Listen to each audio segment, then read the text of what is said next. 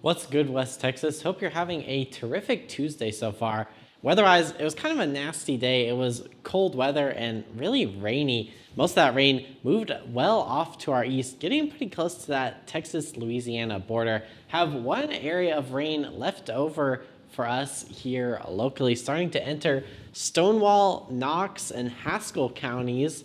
But the last couple of radar scans been showing the system, or rather area of rain, really starting to weaken as our weather system moving off to the east toward Louisiana. So I'm really expecting this to fizzle out by midnight, if not shortly after. Definitely not going to have any rain on the road as you're heading to work tomorrow morning. All the clouds and rain we had around today really kept us pretty cool. You can see relative to other parts of the Lone Star State, pretty chilly. 39 in San Angelo, 41 in Abilene. So if you plan on taking your dog for a walk before going to bed tonight, definitely going to want to take that jacket with you because it's feeling pretty chilly outside. But thankfully, tomorrow looking like a much nicer day across West Central Texas.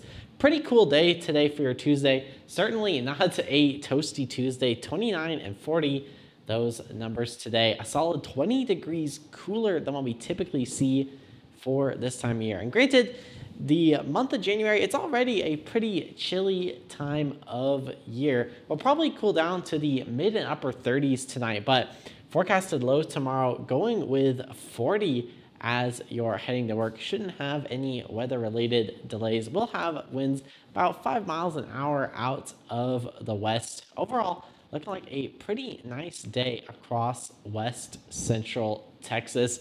Gonna cool down probably in the mid 30s. You plan on grilling for your Wednesday evening. It's gonna be a bit on the cool side, so definitely not gonna be needing to take a break in the pool as you are grilling for your Wednesday evening, because no better time to do it than this time of year as kids have off from school. Maybe some of you even lucky enough to not have to work this first week of January. Second rain chance of 2023, it's coming Thursday evening.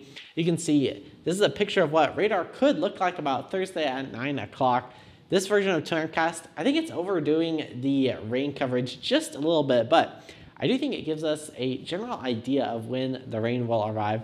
Think about probably 30 to 50% of us gonna pick up some rain. Similar to what we saw for your Tuesday, I don't expect a washout by any means, but it will quickly get out of here, and certainly some rain is better than none. The next rain chance coming on Thursday, and then next Monday, looking at potentially a bigger cool down. More details on that as it approaches. Bert?